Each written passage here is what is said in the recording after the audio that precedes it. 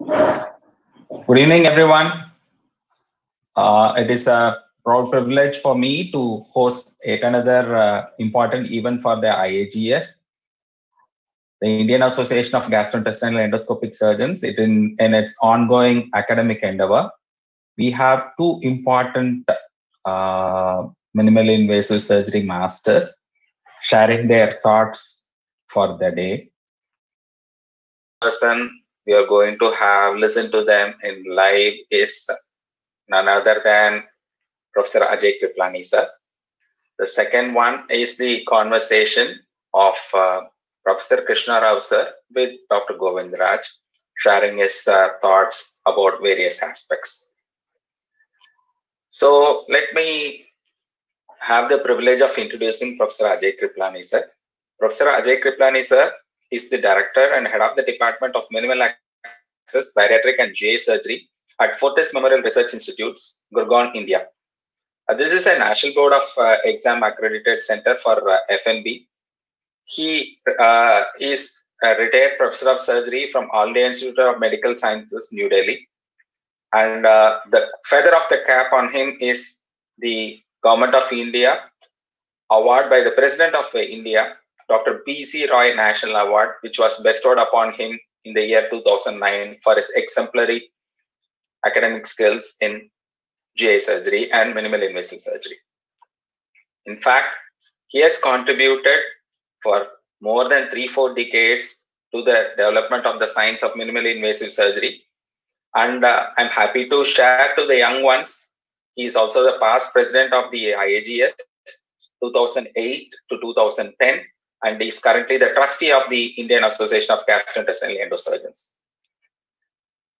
To add to it, he served as governor representing India in the ELSA during the year 2016 and 17.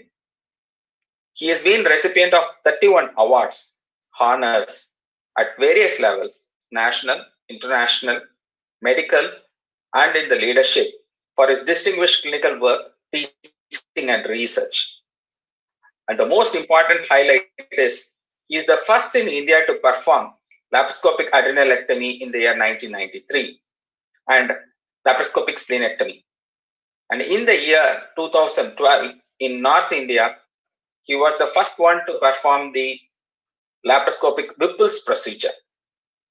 And to have a brief count of his number of demonstrations, he was invited faculty for more than 472 live demonstrations as of date, guest lectures, orations, keynote addresses in conferences in India and outside India, including US, China, and Rome. He has traveled across the globe. He has, to his personal credit, 25 original scientific publications and has contributed 22 invited chapters in various books. And he is the chief editor of 2 important textbooks. Number 1 is the Mini Atlas of Laparoscopic Surgery, and number 2 is the Comprehensive Laparoscopic Surgery textbook. And he has been organizing chairman for 11 important national conferences and multiple workshops and courses. And he is instrumental in developing the surgical skills and has trained hundreds of surgeons in laparoscopic surgery from India and adjoining countries. His teaching channel is a very popular one for all the young surgeons and surgeons who are trying to get into newer laparoscopic surgery procedures.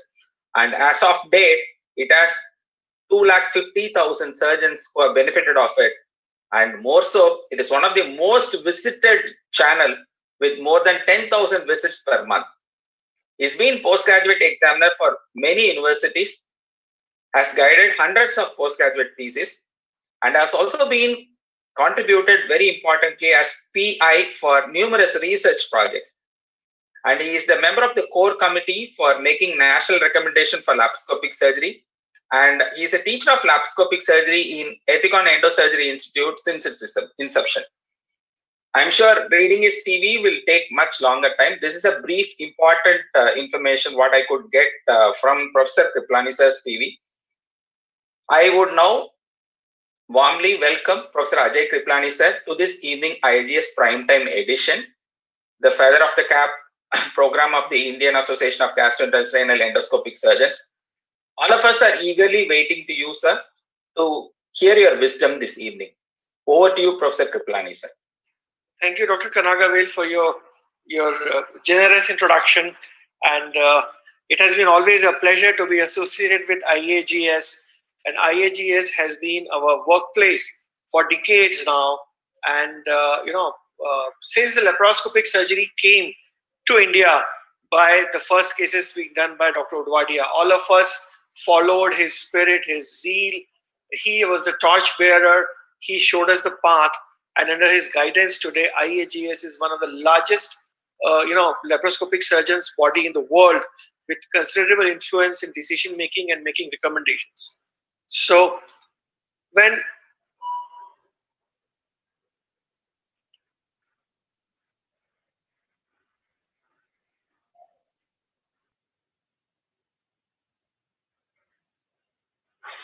I bring you compliments from Fortis Memorial Research Institute, Gurgaon, where I'm working. And when Dr. Kanagavale asked me to speak on a topic of my choice, then I decided to speak on laparoscopic hiatus hernia surgery. Why there are... I believe that in 1991, when in Belgium the first laparoscopic Nissen fundoplication was done, that was a landmark event in the evolution of laparoscopic surgery. Why? Because Nissen fundoplication was the first reconstructive laparoscopic surgery. Before that, all the surgeries described were ablative. You go in, you remove an organ. This was the first reconstructive surgery in which the value of suturing was highlighted. I mean, before the laparoscopic Nissen fundoplication, suturing was really not much in vogue, was not much thought of in laparoscopic field. But Nissen fundoplication brought to the fore the importance of suturing in laparoscopic surgery. And when people realized that Nissen fundoplication is possible by laparoscopy, there was a spurt of training, enthusiasm, and zeal in learning suturing in laparoscopy. And a lot of endo trainers and a lot of time was devoted by people in learning suturing, which again, which opened up the pathway to advanced laparoscopic surgery. So laparoscopic Nissen fundoplication has been of tremendous importance in the evolution of the laparoscopic surgery. And Nissen fundoplication shows that laparoscopic exposure is in fact better than open surgery. Earlier, before Nissen fundoplication, we always used to think, does laparoscopy give equal exposure as open surgery? And the response was doubtful. But Nissen fundoplication showed that in deeper, more inaccessible area, laparoscopic provides better exposure, better color, better view, better anatomical relationship. Wherever you take the telescope, the light follows you and the entire team can see. In open surgery, doing Nissen fundoplication and pelvic surgery was extremely difficult. And this showed that laparoscopic surgery improves exposure in more difficult situations as compared to open surgery. The outfall of this was that laparoscopic Nissen fundoplication helped the laparoscopic surgeon to regain the field that was lost to physicians. When the Nissen fundoplication came at that time, cimetidine and ranitidine were extensively in use, and PPIs were just making their entrance into the pharmacological industry. And hiatus hernia disease had become a disease of the physicians. Neither the surgeons were willing to do it in the open surgery because it required a lot of traction, a lot of morbidity, not the patients were willing it. So once laparoscopic Nissen fundoplication started, we regained this lost field of hiatus hernia surgery from the physician. And again, this reflux and hiatus hernia became a surgical disease. And also, it's a perfect anatomical surgery. It demonstrates the value of the knowledge of anatomy of the surgeon, not only anatomy of the normal, but the pathological anatomy at what happens when a small hiatus hernia and a large hiatus hernia and a para-esophageal hernia and a short esophagus. So it's a completely, the value of knowing anatomy to that particular field in a very limited area was highlighted by this procedure. And also, this is a very common condition. So you see these refluxes more often in your field. You can benefit more patients. And this procedure does not require any prosthesis, unlike a laparoscopic hernia repair, which increases the cost, doesn't require much infrastructure except the basic laparoscopic instrument. So that is why I chose to speak on laparoscopic Nissen fundoplication and hiatus hernia surgery as in compared to any other surgeons. But what we must understand is that case selection is very important in laparoscopic hiatus hernia and reflux surgery. And it gives excellent results if you have chosen the patient properly. But to do that, you need proper training. And remember that first chance is the best chance. You mess up a hernia, you can go back and still repair it. You mess up a laparoscopic Nissen fundoplication, you are going to make the life of the patient really extremely difficult and the resurgery extremely complicated and with high chances of complication. So remember, so this is the importance of laparoscopic Nissen fundoplication and hernia repair, and I thought that I'll be sharing my experience and my perspectives over the years that the field has come. Now, I'd like to clarify that GRD and sliding hiatus hernia are not the same things. All sliding hernias do not have GERD. So you can have a hiatus hernia without GRD, and a sliding hiatus hernia without GRD perhaps does not require any treatment. All GRDs do not have a hiatus hernia. So GRDs can exist independent of hiatus hernia and require treatment because GRD causes problems, not the hiatus hernia. But by and large, these terms are loosely used together because most severe GRDs have a sliding hernia, and the treatment is required for GRD to prevent complications and not for a sliding hiatus hernia. I'll not go into the basics of symptoms. You are all well-learned surgeons and you are aware of it, but can be certain atypical symptoms like cough, globus sensation, hoarseness, throat clearing, asthma, aspiration pneumonia, and pulmonary fibrosis, which can occur.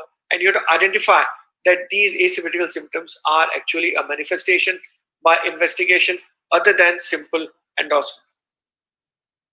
Endoscopy remains the mainstay, and we not only see the ulcerations in the lower esophagus, we see the hiatus hernia and other abnormality, but in a patient of GRD, what we are looking for is a Barrett's esophagus. It's a Solomon-Pink mucosa in the lower esophagus, proximal to the anatomical GE junction. And this finding should ring alarms because this is a columnar line lower esophagus. It is pre-malignant and the surveillance biopsy is very important. And if on surveillance you see high-grade dysplasia, then the risk of cancer is very high, 50% in 3 years, and therefore it requires immediate intervention to prevent development of malignancy. Another very important investigations being more and more commonly used is 24-hour pH manometry, and this is the gold standard. You know, this should be preferably done in all patients suspected of GRD, has an overall accuracy of 96%, because there are many patients who have symptoms of reflux, and on endoscopy you find that the lower esophageal mucosa is normal. There are no problems with the lower esophageal mucosa, and these are the patients who do not have GERD. They are the patients who have NERD, non-erosive reflux disease, and they have classical symptoms, and you have to confirm the NERD and then operate upon them. But remember that even 24-hour pH study does not identify all patients of symptomatic reflux, because there's a small 4 to 5% group of patients who have non-acid reflux. So you have gastroesophageal reflux, you have non-esophagitis reflux disease, and you have non-acid reflux. So as a surgeon interested in treating patients with reflux disease, you should be able to identify these entities and treat them accordingly. If you are doing a large hiatus hernia, and we'll define what a large hiatus hernia is, then you may need a barium study, and manometry can sometimes come as a very valuable tool. In some patients, it is extremely difficult to differentiate between reflux disease and achalasia.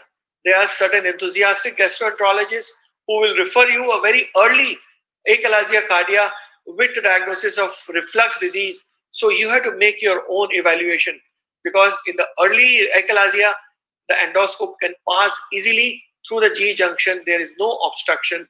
And if you do an anti-reflux procedure in a patient with achalasia, it will be a disaster. So you have to know, and manometry in such situations will come as a very handy tool to show the physiology of the lower esophageal sphincter. I'll not discuss about the medical treatment. You know that it's PPI and lifestyle changes, but despite all treatment, 25% of patients will have recurrent or progressive mucosal damage despite treatment, and some of them will be, as I said, bile reflux or acid. Now, patient selection is extremely important for the outcome.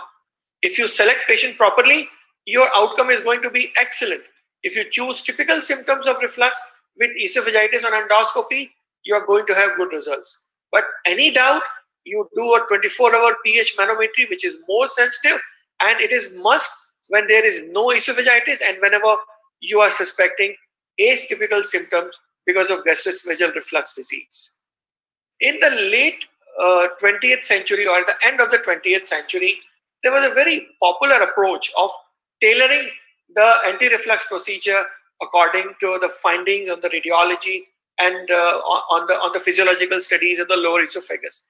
People used to preserve Nissen or 360-degree wrap was standard, but the partial fundoplication, the topet fundoplication was also used in those patients who had impaired peristalsis on the radiological studies.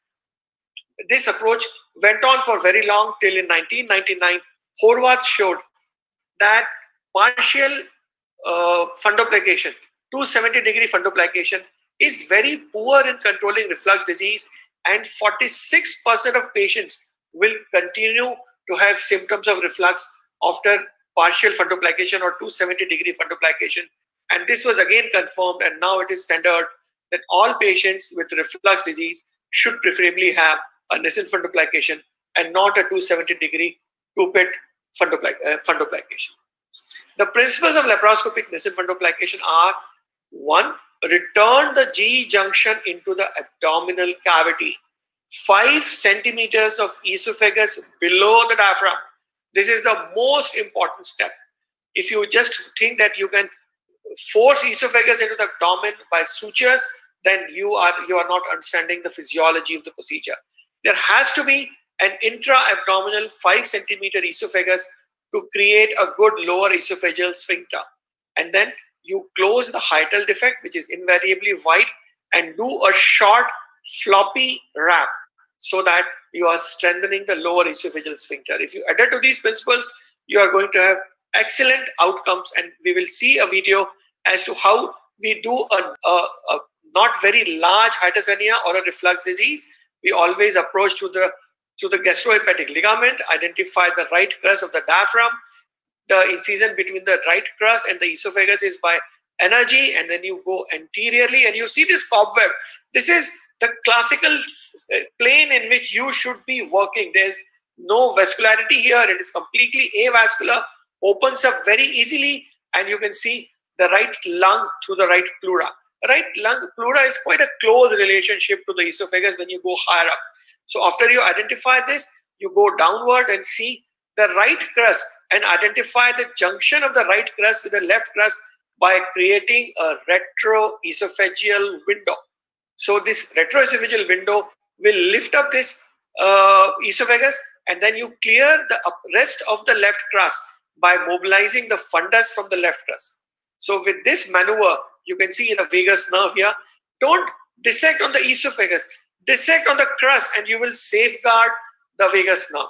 So you create a retroesophageal window in front of the left crust. This window is in front of the left crust and not the right crust, and then you keep enlarging this window by posterior dissection of the esophagus, separating it from the left crust and the aorta. So once that is done, then you come and start dividing the gastrosplenic ligament outside the gastroeploic arcade. When you open the lesser sac, pancreas is visible. Go dividing the short gastric vessels carefully till you land up again at the left crust, which you have already dissected in the previous dissection. And you can see how with each stroke, the esophagus gets mobilized and comes downwards and becomes longer and longer intra-abdominally. So you have dissected the right side. Now you dissect the left side. The esophagus is separated from the left crust, and the left pleura always is closer to the esophagus than the right pleura. You see the lung with the pleura covered with the pleura. So this is a more closer relationship on the left side as compared to the right side. And you can see the line of the pleura and the lung and the pleura is intact. So you have dissected the right before, the left side is dissected after the short gastrics. And once you have dissected the sides, then and only then you dissect anteriorly between the pericardium and the esophagus. So the esophagus is circumferentially mobilized.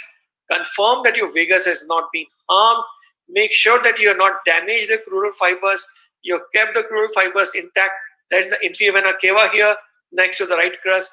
And then we use an intracorporeal slip knot, or what you call as a cinch knot. This is a wonderful knot. The advantage is you can never over tighten this knot. You can never cause fibrosis. Crura is muscle, and if you tighten the knot too much, you will convert this muscle into fibrosis. And remember that crura has an important role in respiration of the diaphragm. So an intracorporeal slip knot will prevent any undue tightening and subsequent fibrosis of the crural fibers. Leave space in the hiatus equal to the size of the esophagus. If you have to put more sutures, little more anteriorly. If you put too many sutures posteriorly, you will cause angulation of the esophagus, and this will lead to dysphagia.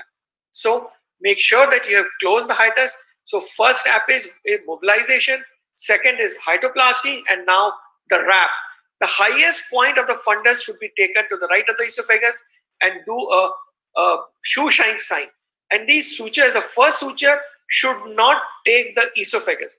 It should be the outer surface of the fundus on the left side and outer surface of the fundus on the right side, so that you create a large volume wrap.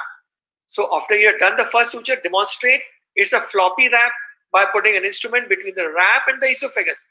Then and only then you take a second and a third bite, in which you take the esophagus to prevent subsequent slippage of the wrap.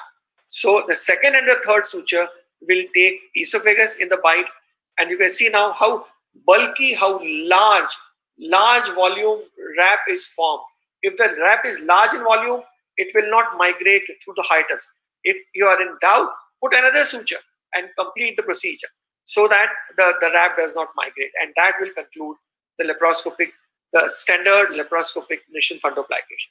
The points to reiterate are: esophagus is mobilized by dissection of the crura and not by dissection of the esophagus. Preserve the fascia over the crura. The key is mediastinal dissection and preserve both vagi.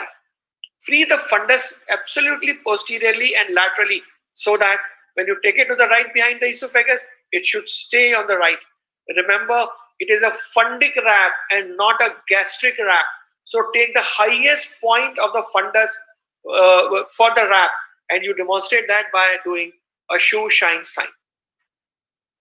A floppy wrap, 2 centimeters long, 3 sutures 1 centimeter apart each other, and the second and third sutures take the esophagus to prevent slipping. That is a standard laparoscopic Nissen fundoplication. Para-esophageal hernias we see quite often because we are a referral center. It is a true sac, often with a sliding component. So type 3 is what is more common. Symptoms are more vague, and because of pressure on the lung or pressure on the mediastinum. Sometimes patients have vomiting when there's a gastric outer obstruction. Upper GI endoscopy is inconclusive. On a plain X-ray, if you see a gas bubble behind the heart, then that will confirm that the patient has a para-esophageal hernia. You see the bubble here. And on a barium, there can generally be a volvulus. It can be organoaxial, or it can be along the axis. You can see different kinds of volvulus in the patients if para-esophageal hernia. And now we should discuss what is called as a large hiatus hernia. So there's no general uniform definition, but generally a large hiatus hernia is what is more than 5 centimeter wide, or others say more than 30% or 50% of the stomach is lying in the chest. It is more often a type 3 hernia, and a variable percentage in different series have large hiatus hernias. Now this is a typical large hiatus hernia. The left crust, which has gone very far from the esophagus, and the stomach has migrated. In the preoperative evaluation, upper GI barium series is helpful. CT scan can be done, but not very helpful if you've done a barium study. A pH monitoring, manometry, emptying studies are absolutely unreliable because the symptoms of reflux in these patients are masked and will appear only after the para-esophageal hernia is repaired. So these are CT pictures of a para-esophageal hernia, stomach lying in the mediastinum in different sizes. And there's another word, short esophagus. This word is often coined with large hiatus hernia.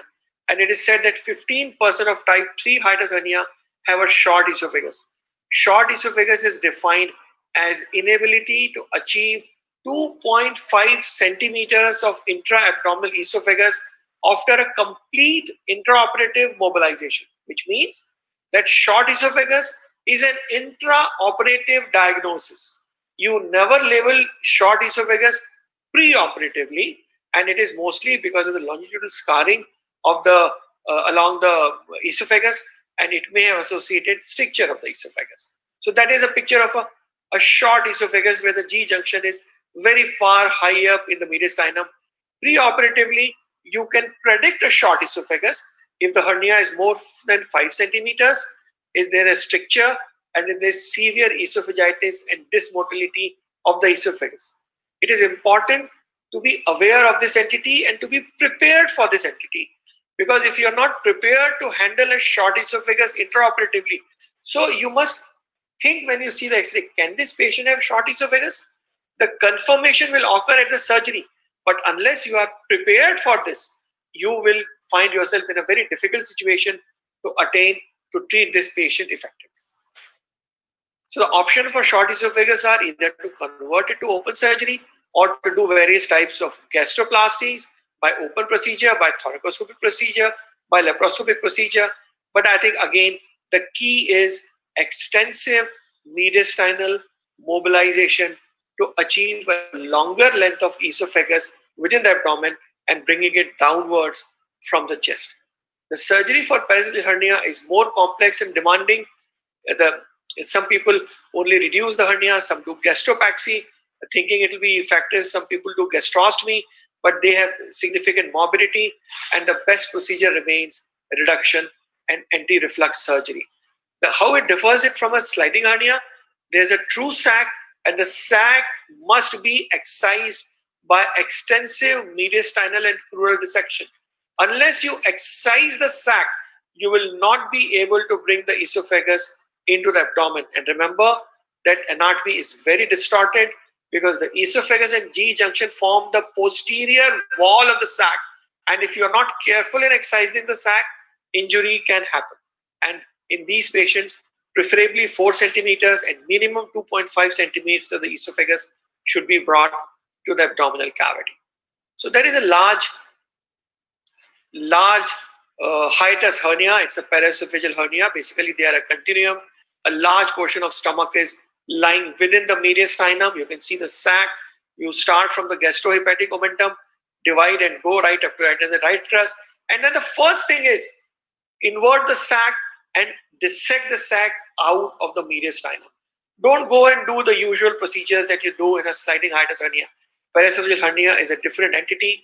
You have to dissect close to the sac because the sac structures lie close to the lungs on both sides and the heart, and we will see how far we go. So this is the right crust, this is the left crust, this is the sac, and we are pulling more and more sac and dissecting more and more sac out of the mediastinum in a bloodless fashion. So that is the esophagus. You can see the right border, the left border. You can see cardiac pulsations here. You can see the cardiac pulsations here. They're very close. So you're dissecting the sac from the right crust now because the sac is densely applied to both the crura. So you dissect the sac from the right crust, and remember that this crust is sac is going very high. The pleura is right there. So you have to be careful not to make opening in the pleura because by both sides opening can happen in a large para-esophageal hernia. So we are dissecting with the right border of the esophagus. It is lung covered by the pleura on the right side. You can see the extent of dissection on the right side. So we dissect on the right side, then we dissect the esophagus from the left crust here, and then we dissect anteriorly. Anteriorly, we have to go very far and wide into the mediastinum. You have to go as long as the inferior pulmonary vein pulsations. You can see the pericardial cardiac pulsations here, the right lung covered with a pleura. So you can see the extent of mediastinal dissection is much wider, and this is the inferior pulmonary vein. So after you've done an extensive mediastinal dissection, then you come down, divide the short gastric vessel so that you go to the same left crust which you have already dissected, preserving the fascia over the left crust, because otherwise the sutures will cut through the fleshy crust. And now the posterior dissection, the esophagus is entirely here. See the size of the crust here. So again, dissecting between the aorta and the esophagus, again very widely. You have to go very high up in the mediastinum. You can see that's the aorta, and this is the tissue that we are separating from the aorta. A lot of adhesions happen in this area, and sometimes, and this is the sac. So after complete dissection, the sac is excised. Otherwise, when you take sutures for the wrap, you will find it difficult. So this is the completed dissection, and then we are suturing the crura. Be careful that you do not make too much posterior repair, otherwise the esophagus will be angulated and the patient will have dysphagia. So 2 or 3 sutures here. Make sure there is no tension on the crural sutures if you have dissected them sufficiently. Generally, there is not, but it is the time to judge whether you are going to do a primary crural repair or you are going to need a prosthesis. So this is the time when you decide that, and after putting 3 sutures, then we close the defect anteriorly also, because only posterior closure will cause a lot of angulation of the esophagus, and this again demonstrating you the shoeshine sign, the stomach lying freely to the right of the esophagus. And I'll not show you the sutures here because we have already seen them. So 2nd and 3rd sutures going through the esophagus, and that is the completed wrap.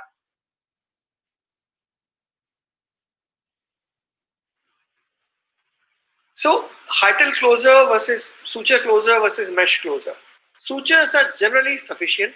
You should do non-absorbable suture, either polyester or Prolene, but don't use silk fragments. So it should not be used in hydroplasty. Avoid tension. And mesh is used very selectively if the defect is large, and if you feel that there's a tension. There can be different ways of placing your mesh. You can also use sutures where the crura are attenuated, or if the patient has cough preoperatively. The mesh that you use is either a PEPTFE or a biomesh. Some people have used Prolene, but I will never use it because there's a risk of erosion. There's no serosa on the esophagus, and this is a mobile part. The esophagus keeps on moving with each peristalsis. So Prolene mesh is more likely to cause erosion. You can do a closure with an onlay mesh, or you can give a relaxing incision on the right crust and then bridge and then put a onlay mesh, or you can bridge the defect if the hiatus is very large. And though some studies suggest that a large hiatus mesh may decrease recurrence, but so many multiple variables make comparison difficult and results meaningless. Now, this kind of hiatus hernia we are seeing more and more frequently now. The diaphragm and the sleeved stomach having migrated into the mediastinum. Patients are generally grossly symptomatic. Their life is a hell, and once you diagnose a hiatus hernia, you must treat this hiatus hernia, and nobody knows what is the best possible surgical treatment for this kind of hiatus hernia, because you have already lost the fundus. You cannot do a fundoplication. You can only cause reduction of the esophagus into the abdomen and cause and do a hiatoplasty. The mobilization should be absolutely thorough and very loose. Some people have used so many types of wraps around it, the round ligament wrap, the omental wrap, but none of them to be superior to the other. We in these patients generally do a hiatoplasty along with reduction of the hernia. You can see the previous adhesions. Again, I have taken the patient with the minimum adhesions. Generally, adhesions are much more than what you see here. So the difficulty is in identifying the esophagus. So again, you identify the stomach going through the right crust. A lot of adhesions will need division to clarify the anatomy and to identify the stomach which is migrated through the hiatus. So this is the dissection around the hiatus to identify the stomach. This is the left crest of the diaphragm. You can see the perigastric fat having migrated into the mediastinum. So try to gradually lyse adhesions, reduce more and more stomach from the mediastinum into the abdominal cavity. Do it from the left side, that's the spleen here, and then do it from the right side. So as and when you start continuing the dissection and freeing the stomach from the mediastinal adhesions, more and more stomach will be brought into the peritoneal cavity. Again, a lot of adhesions of the omentum and fat that will require to free the stomach so that it can be brought down. See the hiatus. Be careful you do not open the pleura, and be careful you do not open up the sleeved stomach here, because that will be difficult to repair. So you will start seeing the esophagus here now, and the stomach is being brought into the peritoneal cavity. So it's a difficult procedure. It requires more skill. It requires more expertise. The patient should be explained that the chances of morbidity are higher. The chances of hospital stay are higher. A standard nasal fundoplication can go home in 24 hours, but these patients you have to have more careful. If you are not experienced enough, take the help of a colleague, take the help of a friend, take the help of a senior, and then you will be able to do a good job. But all these sleeves which have migrated to the mediastinum are highly symptomatic, and they will need reduction, and you can see now the esophagus has started coming down into the peritoneal cavity, more and more division of adhesions. So identifying the structures here. So you can see more and more you dissect, more and more now you create the vagus. You can see here, vagus must be preserved at all costs, and you can see the pleura have been identified and suturing the hiatus in the same way as we saw earlier. So the standard is laparoscopic Nissen fundoplication with a floppy Nissen. But remember that normal LES is dynamic. It relaxes when the patient swallows. When you create a LES with a wrap, this is an overcompetent LES. It is not a dynamic LES. So you can't expect the patient's swallowing should be normal or the belching should be normal. They should be explained to the patient, and therefore never guarantee 100% of symptomatic relief in these patients, because it's a non-dynamic LES. This is what it leads to gas bloat syndrome, and dysphagia is a serious symptom if you are over tightening the hiatus, and the resurgery is required in 3 to 6% of patients after a Nissen fundoplication. So predictors of failure in laparoscopic anti-reflux surgery: atypical symptom, poor response to medical treatment, post-operative vomiting, BMI more than 35, and hiatus hernia of more than 3 centimeters in size. Symptoms of a lap Nissen fundoplication may be failure to relieve the pre-existing symptoms or new symptoms. And proper patient selection and 24-hour PH study will help you improving your outcome. These are the various causes of post-operative symptoms which will require repair or treatment if you can find an anatomical abnormality, but a redo fundoplication is a very challenging task. The indications are esophagitis on OGD after fundoplication, abnormal 24-hour pH study, and evidence of anatomical failure correlating to the patient's symptoms. You can have a double compartment syndrome if the wrap has slipped onto the body of the stomach, but more common is disruption of the hiatal repair or a very tight wrap which leads to dysphagia. And this dysphagia is recalcitrant and is very difficult to treat without surgery, and you have to treat it operatively. You can see that this patient came to us with absolute narrowing at the hiatus. Hardly any barium was passing. This was 2 years after he had a Nissen fundoplication somewhere else. A delayed study showed a very small streak going into the stomach. And that is when we operated him. This is what we found. These are the adhesions between the stomach and the spleen. And you can see this is the left crest of the diaphragm and the sutures here. The stomach is sutured to the diaphragm. There's no esophagus.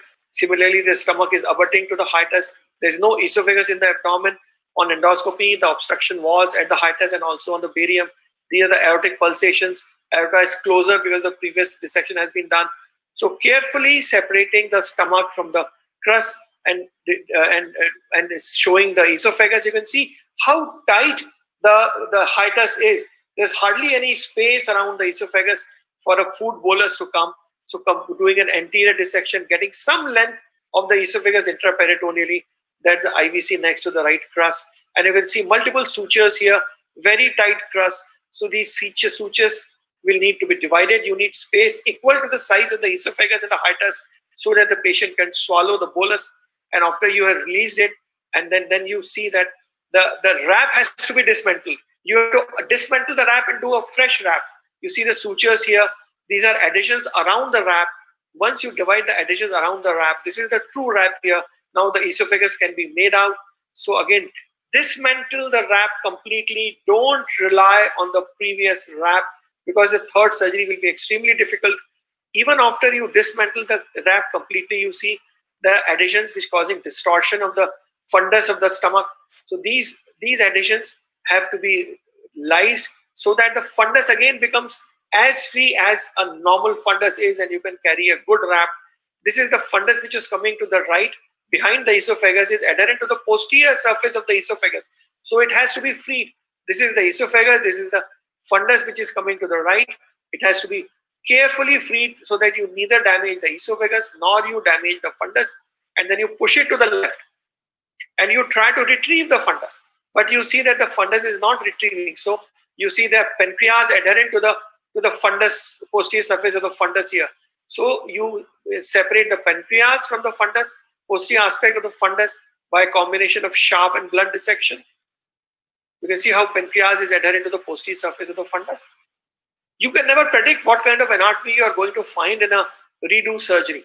So the pancreas is separated. Now you can see the pancreas is lying here. And then we try to pass the bulge, but bulge will stuck here. It will not pass. And there's extensive fibrosis in the lower esophagus. So this fibrosis has to be separated from the esophageal muscle.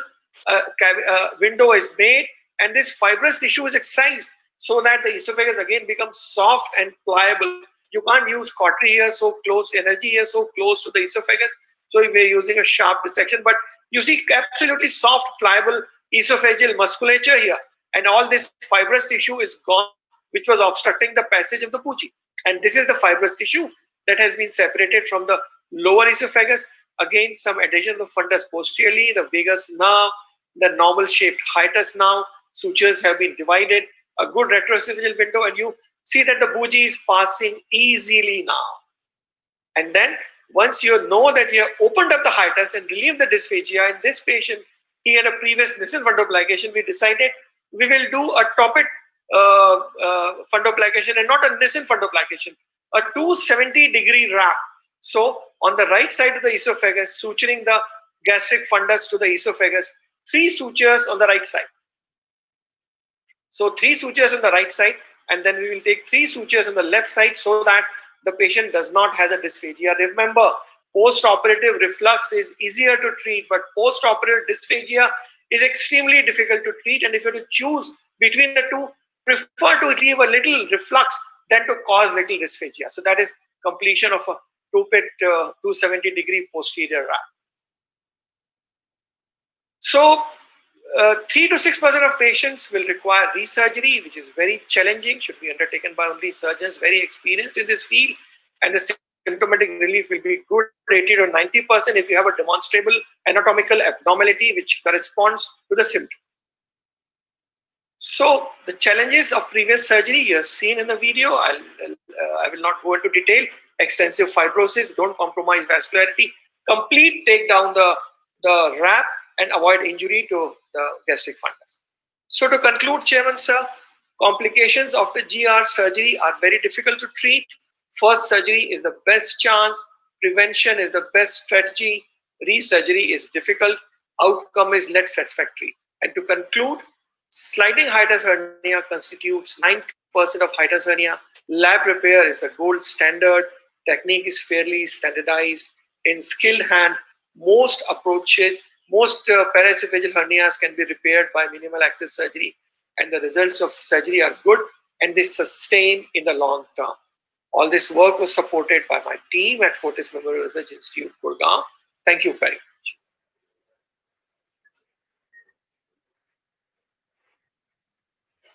Thank you, Professor Kriplani, sir. It was indeed a really, what to say, the pleasure to watch. In fact, when we see the instruments coming up in the right axis, when we see hiatus bang on the center, when we see everything is dissected with utmost care, it looks like we should come to you to learn some more tricks so that our surgeries become more fine, sir. We'd love to do sometime, definitely with once this situation clears. Sir, I have few questions from the participants. Sir, I'll request you to please unshare the screen, sir, so we can be seen well. Screen share कैसे करते हैं बेटा?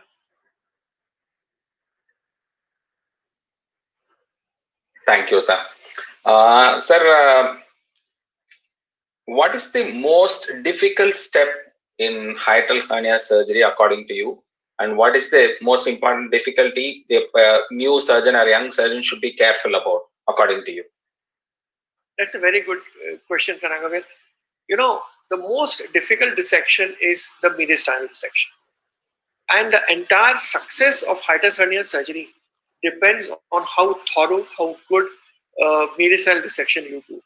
Unless you achieve 5 centimeters of intra-abdominal esophagus, you are not able to create a new hernias. And the people are very, apprehensive of going into the mediastinum, because on the right side you have dung and the pleura. On the left side, the pleura is more closed. And even if they dissect little bit on the right and little bit on the left side, you have to do a 360-degree dissection, which means you lift the esophagus from the para-aortic tissues. And the most difficult is anteriorly, when you want to go anteriorly and you see cardiac pulsations. So unless you have dissected the right, the left, and the posterior, don't go into the anterior space, because there's no space there. The esophagus is quite closely in relationship with the pericardium. So right side is the first to be dissected. Then you dissect the left side. Once you are mobilized the right and the left, then you can lift the esophagus, create a retrophysial window in front of the left crust, and take it cranially between the esophagus and the aorta. And then and only after then, you retract the esophagus, either with a rubber or with an instrument, whatever your preference of choice is. I do not use any extra thing to retract. My grasper does, my assistant's grasper does the job. And then you gently lift the pericardium with a curved instrument, the tip going posterior. A grosse will be fine. It's an ideal instrument to lift the heart anteriorly, and then you create a space. And the anterior dissection is always to be a sharp or an energy dissection. There is no space for a blunt dissection, because in a blunt dissection, when you are moving an instrument to break the tissue, you need more space. So anterior dissection, retract the pericardium anteriorly and do a sharp dissection by pressing the esophagus posteriorly. And if you have already done the right, the left, and the posterior dissection and giving enough traction, the esophagus will come down. In a straightforward case, it may not require more than 3 or 4 centimeters. But in a large hernia, a para-esophageal hernia, in a short esophagus, there have been occasions when we have gone above the tracheal bifurcation. I mean, the key to success in hiatus hernia or reflux surgery is mediastinal dissection. Everybody can do a short gastric dissection. Everybody can do a right crust dissection. The most difficult is the mediastinal dissection, and the second most difficult is the left crust. The fundus of the stomach is wrapped on the left crust. So when you try to remove the fundus, be very careful that you are not removing the fascia over the crust. It is a very common mistake that in an effort to remain away from the fundus of the stomach, you go into the muscle fibers and then you take off the fascia. And then when you go and take the bites from the left crust for a hyatoplasty, then your fibers of the crust start fraying. So these are the 2 most crucial points in a fundoplication. Very important lessons on hiatal surgery, sir. There is another question. Sir, with so many years of experience of hiatal hernia surgery, do you think having a robotic access, a robotic approach, gives more comfort to work into the hiatus? You're opening up a Pandora's box. Maybe briefly you can address, because they can't. Probably this is one of the person whom you have trained, I guess. The question is very, very sharp to you. This is a very, very, very big question. A robot is a new addition to the surgeon's armamentarium. Every technology, it's a technological advance, and every technology has an appropriate value in an ideal situation. There's no technology which is bad. All the technology the surgeon has to learn to give better results to his patients and to improve the surgical outcome. The question is, are you using the technology only when it is required, or are you abusing the availability of the technology in situations where the application of technology will not improve outcome? The crux of the matter is improving outcome. Now, there can be various opinions about it. Some people feel that by adopting the robotic technology, they are improving the outcome in the patient, and then they are justified. There are some people who feel that perhaps even in the most difficult situations, robotic technology does not improve outcome. It definitely improves surgeon comfort. And as I'm growing old, my knees have started aching. Perhaps I will be inclined to use robot.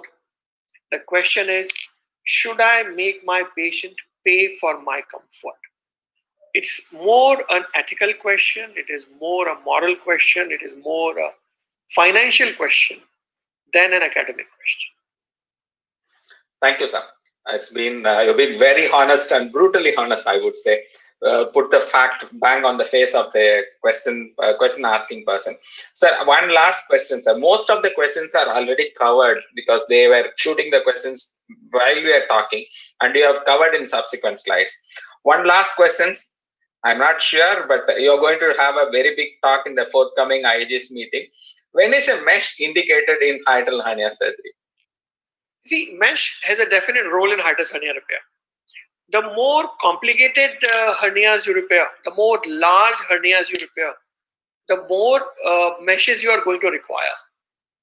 Generally speaking, in a hernia which is less than 5 centimeter wide, hiatus hernia, generally you can get away without using a mesh. But there are sometimes real situations where the crura are completely attenuated. You fear that if you put sutures, the crura will not hold the sutures.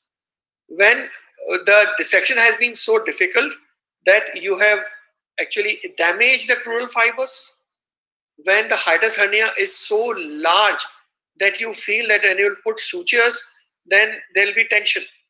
It's a very important. If you see the pathological anatomy of the hiatus hernia, whenever the hiatus hernia enlarges, the right crus remains where it was. It is always the left crus which gets more and more laterally shifted. If both the crura were getting equally apart, then perhaps there will be less tension on closure. But because of the fact that the right crura remains where it was and the left crus goes more and more laterally, in a patient with 6 centimeters wide hiatus, you might feel that the suture may cause tension, which will subsequently cut through, particularly if the patient has asthma and chronic cough and he coughs in the post-operative period. If you feel that the crural fibers are not holding well, then there is definitely a role of mesh. Mesh can be applied in various ways. Mesh, if you feel that there is tension on the sutures, then you can do just a bridging defect of the mesh.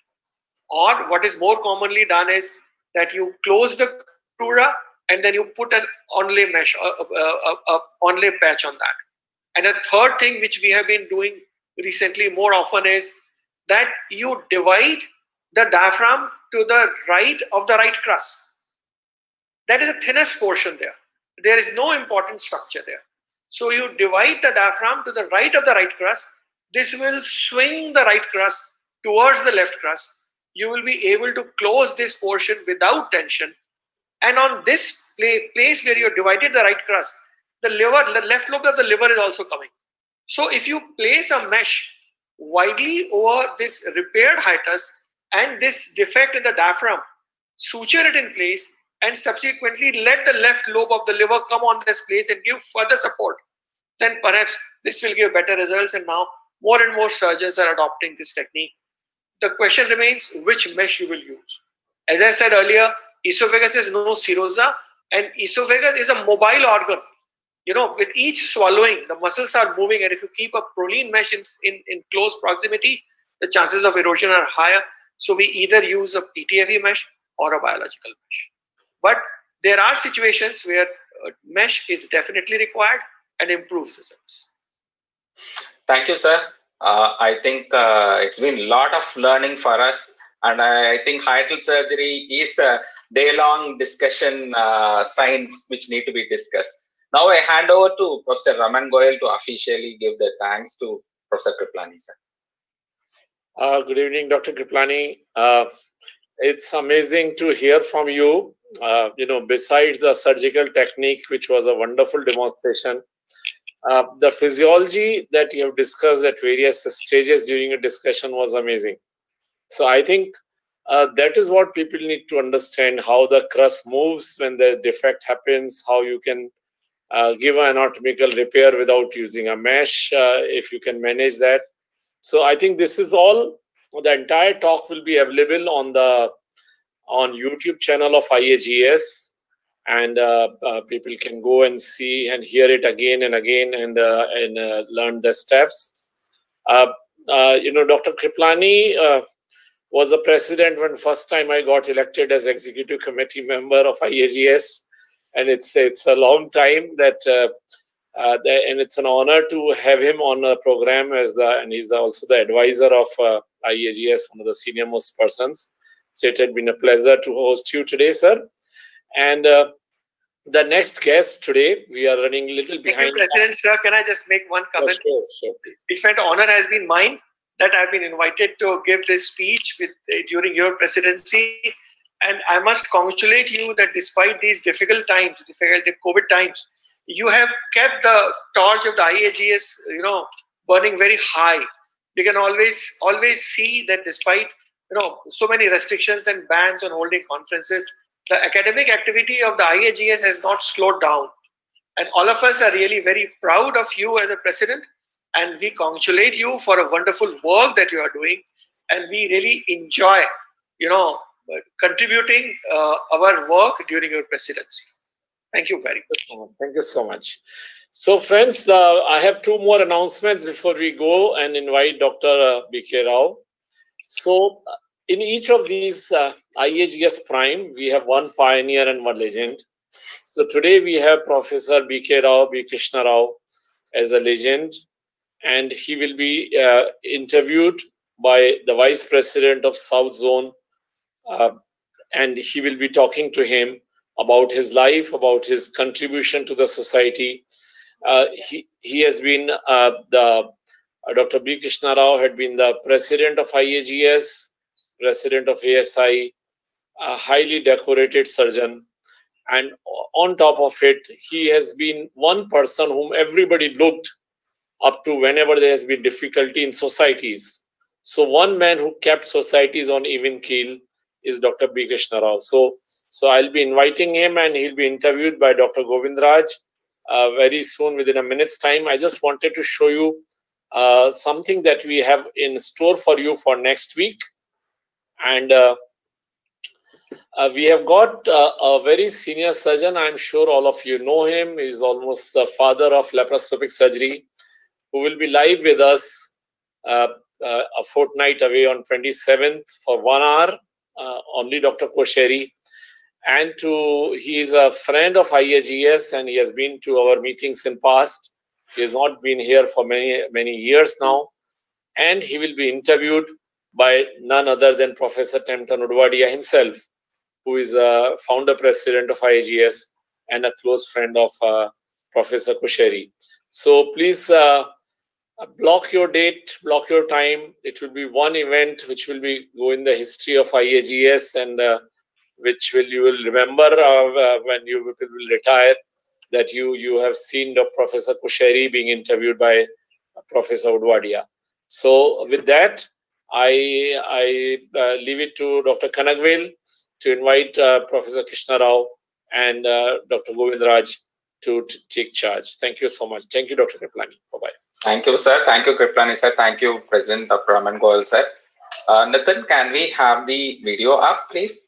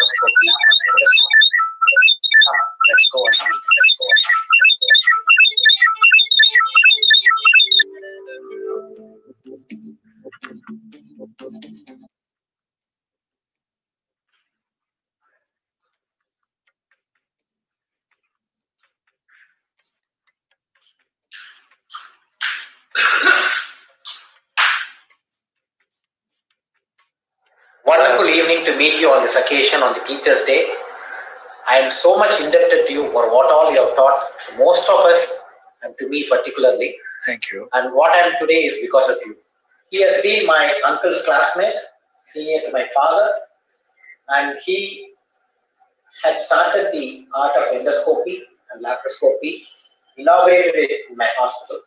I just want him to say about how he became a surgeon and what was the main reason and who was his real mentor for becoming a surgeon. Sir. Thank you, Govindraj, for your kind words.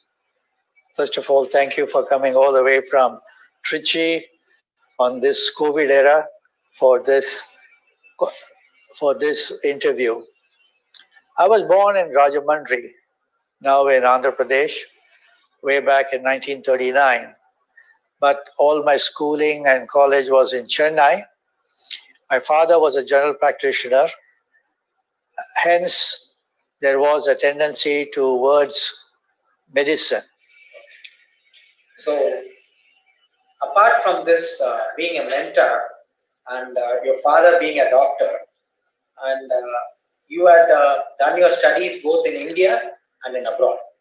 Correct. So, I want you to tell, particularly the younger surgeons today, what is the difference you felt in the teaching in India and abroad, particularly in UK where you have done most of your studies, and what did you say about the importance of clinical education from what you have learned?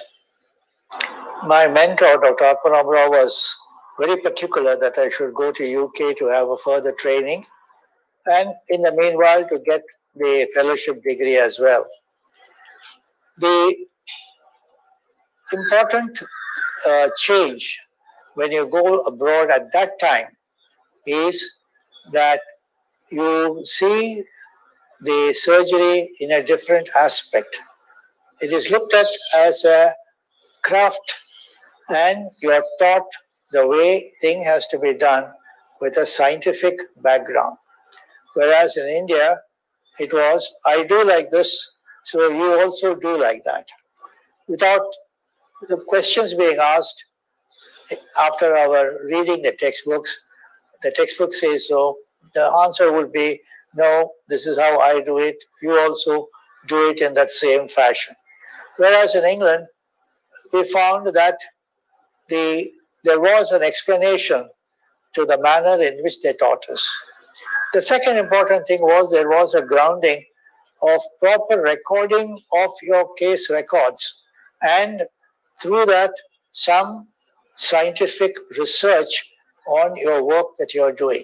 One of the things that I learned was that we have to teach the younger generation. At that time, the teaching to the next generation is only by you copy what I do. It is not like what you should do, what it should be done, what is being done. So that is not there at that time, which we see that today. In today's world, to become a surgeon is not easy. And apart from that, to become a successful surgeon is going to be the most difficult thing. I need you to say to all the young surgeons how to do the balancing act between your profession, your family, and how you did it, and the tips you have to tell for the youngsters here. As far as the family life is concerned, you have to set apart some part of your time. I used to take away on Saturday evenings and Sunday evenings. I used to play tennis. My children and my wife used to be in the club. We used to watch, it used to be 30-year-old movie, have dinner together and come home.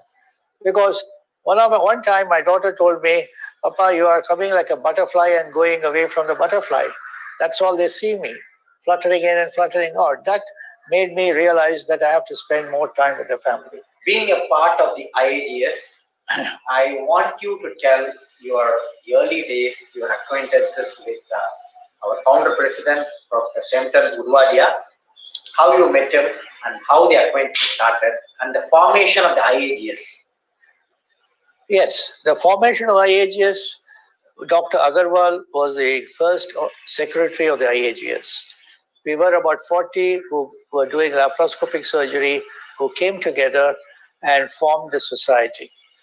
Tempton, I knew him when he was a president of the ASI, and I was part of the ASI at that time, and the association with him, he was a gentleman to the core, and he had high principles, which he does exponent all the times and tells the youngsters, you have done a good job, or he will tell you, why don't you do it like this?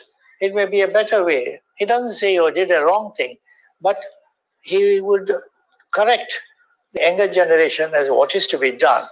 Again, he will not take any credit for what he has done. He will always say, it is because of luck, it was of, came in my way. And then I found him going up the ladder of the surgery, not only nationally, but internationally. But in spite of it, he was the same perfect gentleman, still remembering even till last week when he talked to me, finding out how we were managing with the COVID, give my love to the girls at home. So that personal touch has been there. Of course, that became more closer as we were in the IAGES. We were meeting more often and exchanging ideas. And he was the one who shared my view that endoscopy should also form part of laparoscopic surgery. And that in the last few years has come true. And you have been a part of the various organizations, both nationally and internationally. And you have held the post of the president of ASI, IAGES, World Laser Association, and it goes on. And having been in those highest position of various associations, I want you to tell the youngsters what they should do to become a member of these associations. Apart from that, what does this membership mean to them? And how can they extract the real value out of these associations to their well-being? At the time, I had more energy, but not of time. I used to be a part of about 7 associations in which I ascended the ladder of various positions to occupy the position of the president. 7 in nationally and 3 internationally. My point is that when you are a part of an association, one, you learn what is that association's aims and goals are. How much do you fit into that association, and how much you can contribute to the association's well-being and also to its enhancement to the members. By attending the annual conferences of these different associations, you come in touch with doctors who are in that particular field of surgery. Also, international visitors who come to those associations. So you get to know them by name, by face, and interact with them at that time by post. There was nothing like emails and WhatsApp, so we used to write letters and we keep in touch. You get invited to attend the conferences of the similar nature in other parts of the world. And when you go there, you will see their method of approach to the subject, what they are doing at that period, what you can learn, the latest that they are doing in that particular field, like endoscopy, laparoscopy, or lasers, and come and apply the same back in India as much as you can. Secondly, once the people outside India realize that you are doing some good work and is worthy of presentation, they invite you to come and share your knowledge with them. And you have been the first person to be awarded the honorary fellowship from American Surgical Association. And I think that's the first time this kind of an award has been given for an Indian. First Indian to receive it 10 years ago. And first I should congratulate you, and I should ask you on your opinion, how do you look at these awards? And the second one is the most important coveted award for a teacher you get in the medical field. It's a B0 award. And that I think you received it 3 decades before. And of course, you are an honorary professor and honorary fellow of the Royal College of Thailand also. And apart from the regular Royal Colleges, I don't think you have any other Royal College left behind, sir. So for the surgeons, younger surgeons, just tell us how you look at these awards and how do you rate them and what it means to you exactly. First of all, you don't work for an award. Today, people work for to obtain an award. For me, it was I do my work, I exhibit my work, I allow others to evaluate my work, and then allow them to see whether I am fit to be given the award. I mean, that should be the way it should go.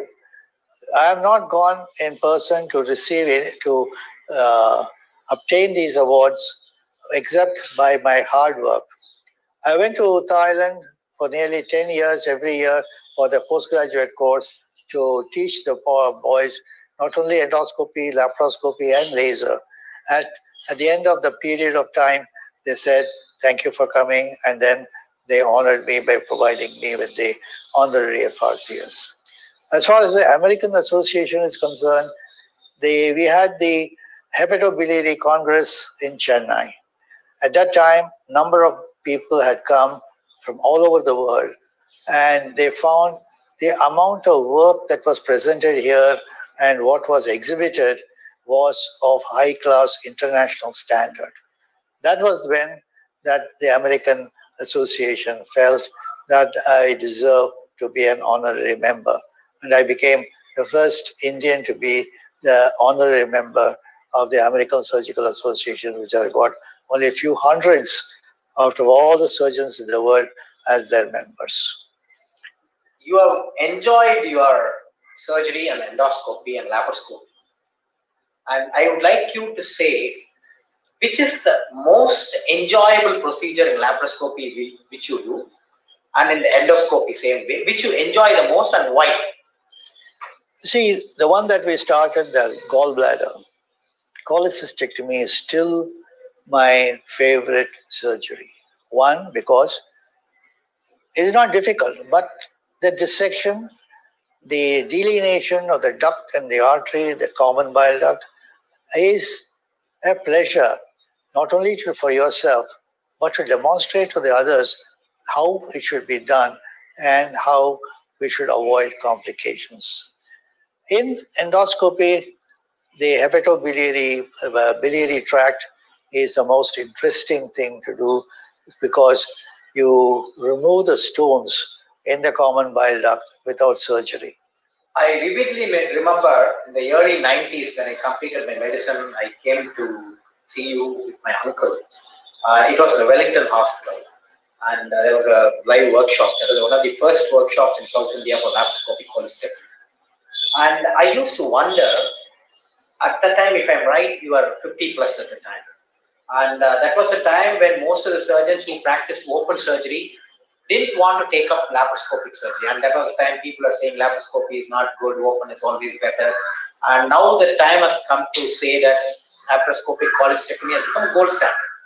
So you have to tell the youngsters, age is not a criteria. If you have to change, what is the reason and what is the perseverance that really forced you to change from open surgery and to laparoscopic cholecystectomies and laparoscopic surgeries?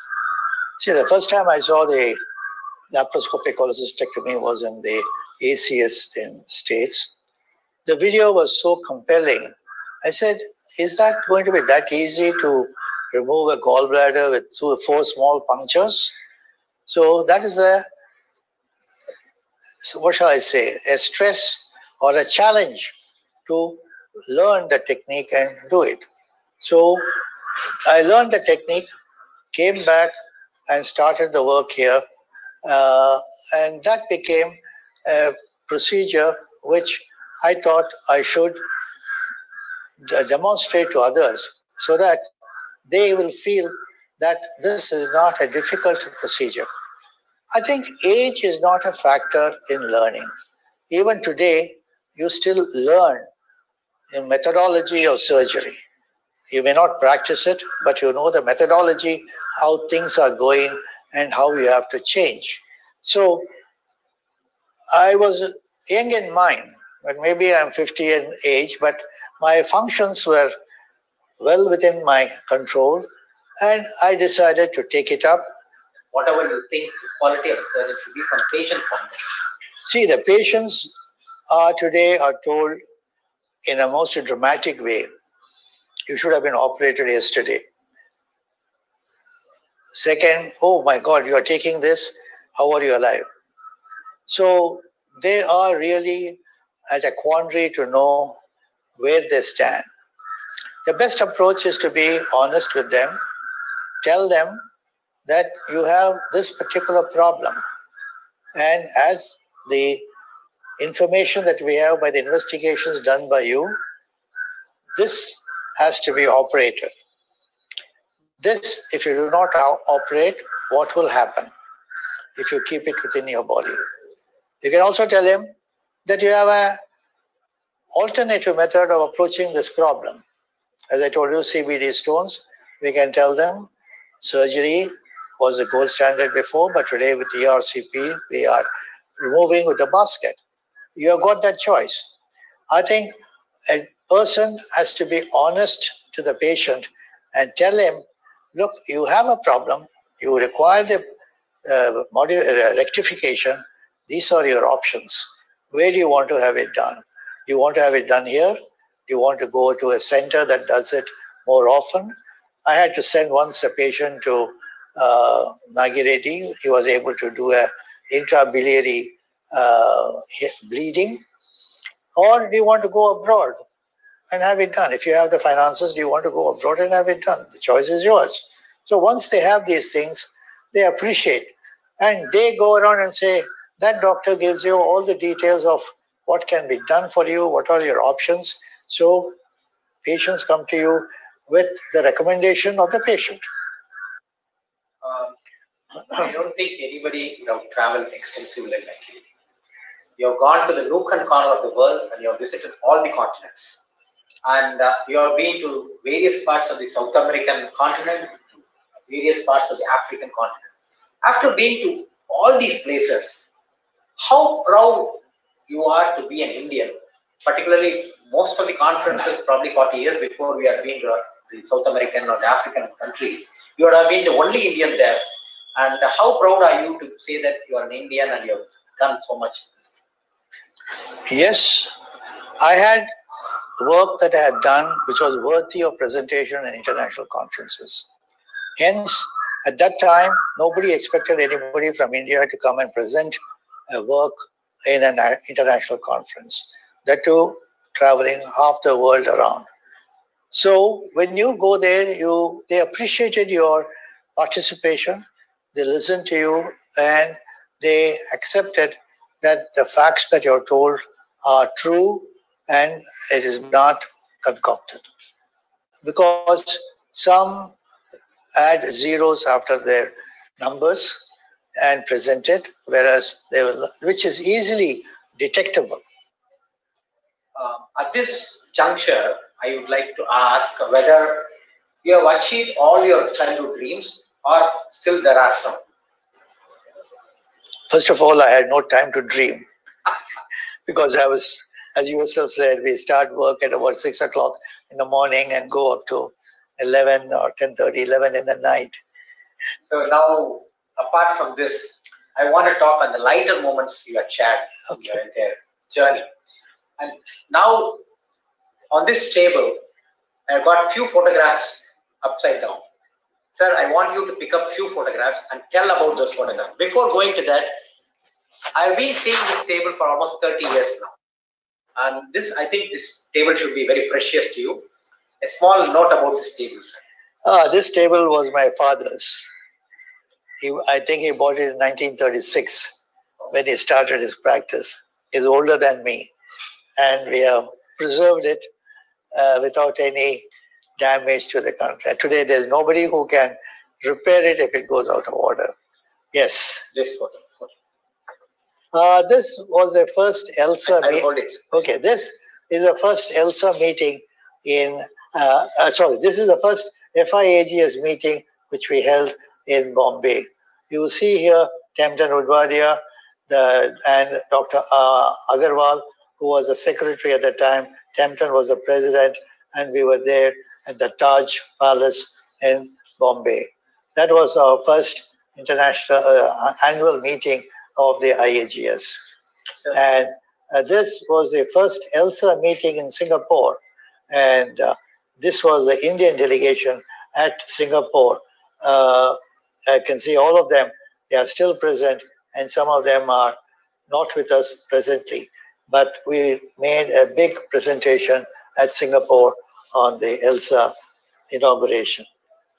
This is a black and white photograph of me talking at the annual convocation of the Madras Medical College. Which year was this, sir? 1960 December. 1960 December. I passed my MBBS. I got about over a dozen gold medals in various subjects.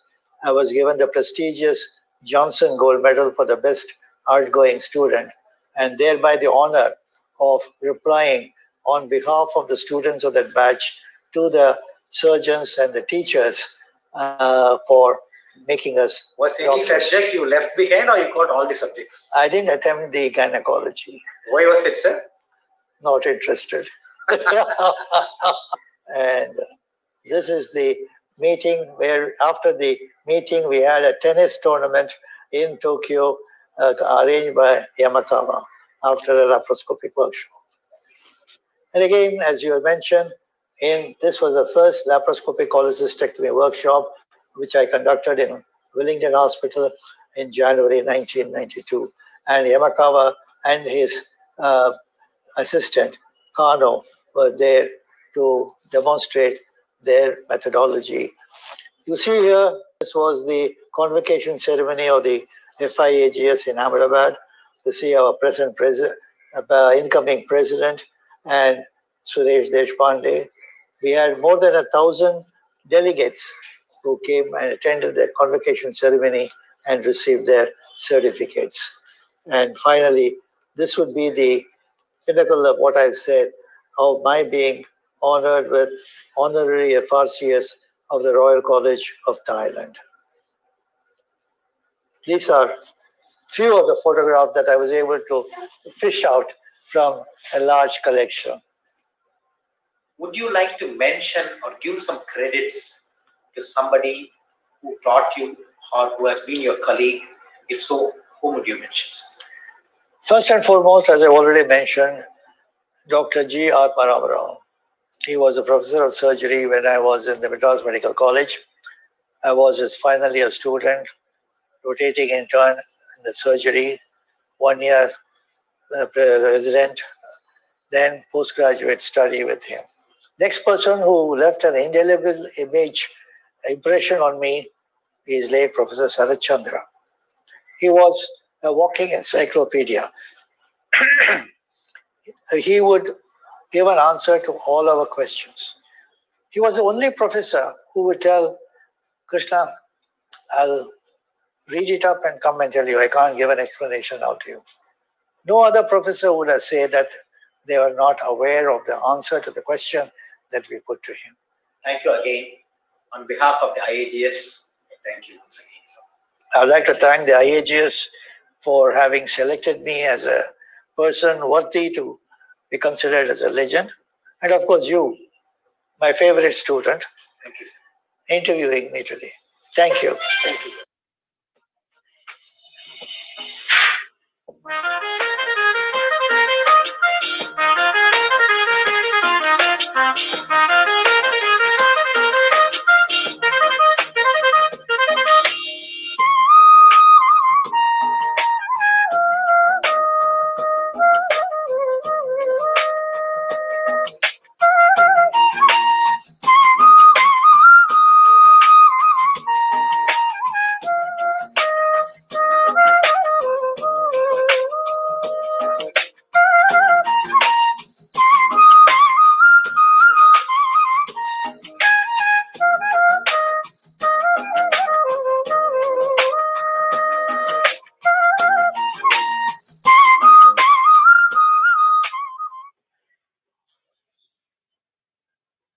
Nitin, we can unshare.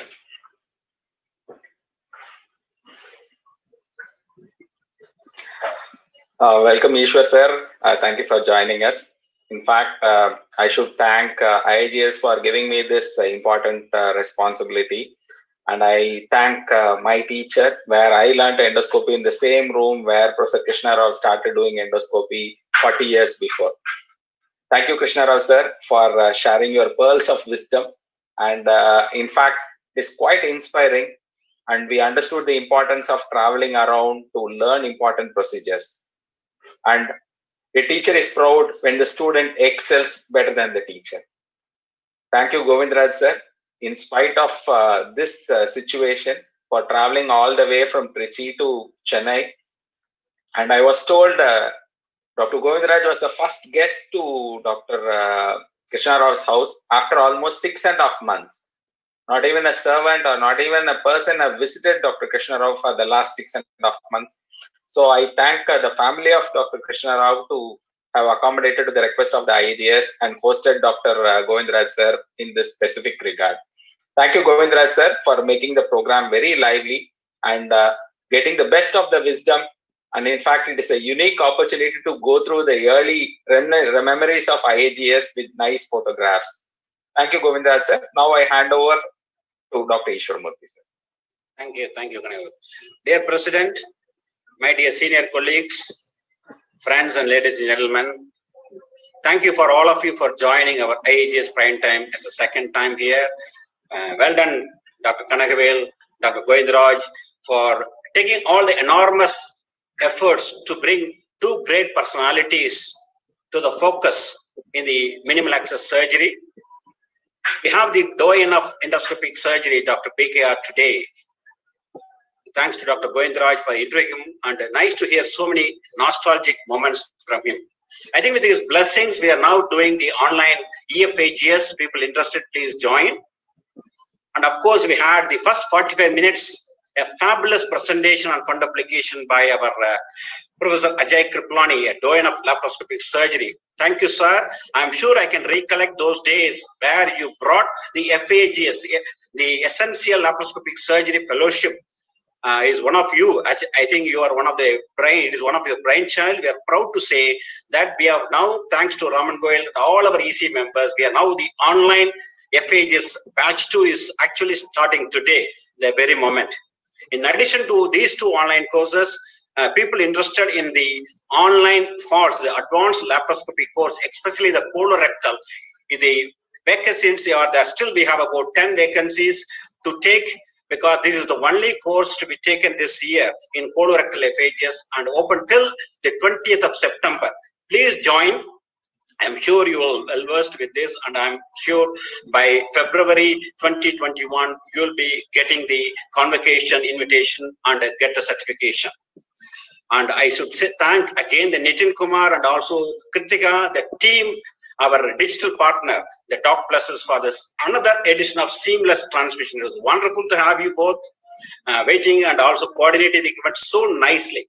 So I think we are having, as Kanagavel is keeping us very busy with the next fortnight. I am sure on the next one is going to be even better than today. It's going to be Professor Kusheri versus our Professor Udwadia sir. I'm sure I have to wait 15 days. That's what I'm saying. Otherwise, I'm just waiting to see that momentous occasion again. And until that time, my dear members, all my dear doctors, please stay safe and goodbye, good night. Long live IAGES. Let us do everything together. We can do it together. Thank you. Thank you, Ishwar sir. Thank you, team IAGES. Thank you, Docplexus team, for allowing us to have a flawless platform. It's been a pleasure hosting all of you.